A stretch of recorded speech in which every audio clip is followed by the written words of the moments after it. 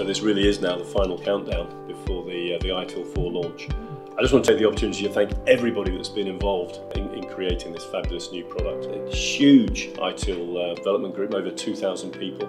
We've had experts from all across the world helping us pull this together, and we have an absolutely fabulous product. So thank you to everybody. The future really is built on ITIL. ITIL 4 recognises all the huge change drivers that we've got around us at the moment. Digitisation, cloud, artificial intelligence, all of those aspects, and make sure that IT stays as the absolute foundation for all of those key decisions that drive transformational change across organisations.